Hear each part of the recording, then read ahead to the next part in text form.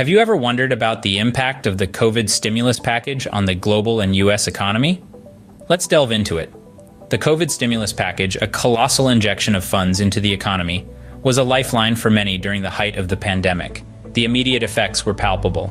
Consumer spending surged as wallets thickened with stimulus checks, providing a temporary relief for businesses teetering on the brink. This influx of spending, in turn, gave a hearty boost to the stock market, buoying it amidst uncertain times. But let's shift our gaze to a more contentious issue: inflation. Some argue that the stimulus package, while necessary, had a significant impact on inflation rates. Critics point to the Consumer Price Index, suggesting that certain items, such as shelter, have been excluded from the calculation, thereby downplaying the true rate of inflation. This controversy isn't without its complexities, though. Some economists argue that the stimulus package's effect on inflation is temporary and will eventually subside. Others worry that this surge in inflation might be more than just a passing phase, hinting at a long-term trend. Yet, amidst these debates, it's crucial to remember that the alternative to the stimulus package might have been a longer recession and more job losses. This rapid recovery, however, did come with its share of costs, high inflation being one of them. As a result, many people feel like they're running in place or even falling behind as their incomes don't stretch as far as they used to. The impact of the stimulus is unevenly distributed, with some individuals feeling the pinch of surging prices and stagnant incomes more acutely. This has prompted skepticism about fiscal policy's potential to cause inflation and the importance of prudent fiscal policy during a potential recession. As we delve deeper, we'll start to see that the situation isn't as straightforward as it may seem. Now let's take a step back and compare the economic situation before and after the COVID stimulus. Before the pandemic hit, the economy was in a relatively strong position. Employment was high with the job market thriving, growth was steady, and inflation was stable. The financial landscape was promising, and the economic forecast was positive. However, with the advent of COVID-19, the economic landscape drastically changed. Businesses shuttered, jobs were lost, and a sudden economic downturn ensued. The situation was dire, and it became apparent that intervention was needed. Thus, the rationale for the stimulus was born. The goal was to inject money into the economy, support struggling businesses, and mitigate job losses. Fast forward to the post-stimulus economy. The recovery has been remarkable in many ways. We've seen businesses reopen, jobs rebound, and economic growth. However, it's not all sunshine and roses. The controversy surrounding inflation has taken center stage. With the influx of stimulus money, inflation rates have soared.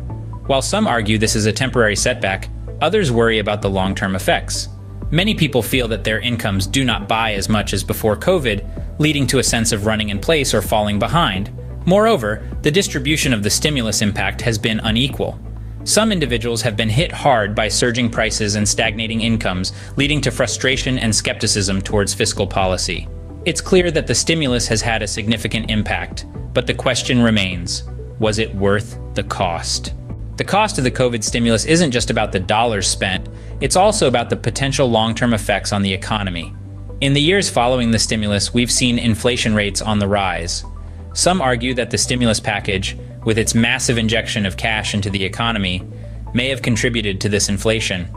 When the supply of money increases faster than goods and services can be produced, prices tend to go up. It's basic supply and demand. Inflation impacts everyone, but it hits the lower and middle classes the hardest. As prices increase, people find that their incomes don't stretch as far as they once did. A loaf of bread, a gallon of milk, a tank of gas. These everyday items become more expensive, and many people are left feeling like they're running in place or even falling behind. The stimulus also added to the already substantial government debt. This debt will need to be addressed eventually, and it's future generations who may bear the brunt of this burden. The choices we make today could have far-reaching implications, shaping the economic landscape for years to come. Another cost of this stimulus is its unequal distribution. Not everyone benefited equally from the stimulus measures. Some individuals and sectors fared better than others.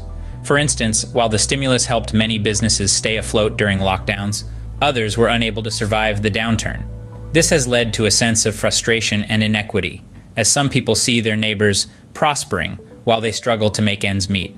All these factors contribute to the true cost of the COVID stimulus.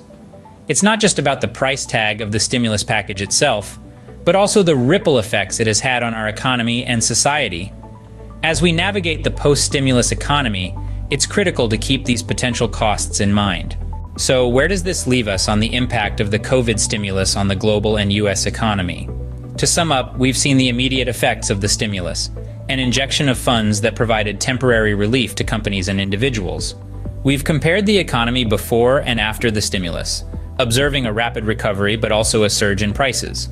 We've also explored the potential long-term costs, including high inflation and a growing skepticism towards fiscal policy. As we continue to recover from the economic impact of COVID, it's clear that the stimulus has played a significant role. But whether that role was for better or for worse, that's a question we'll be grappling with for years to come.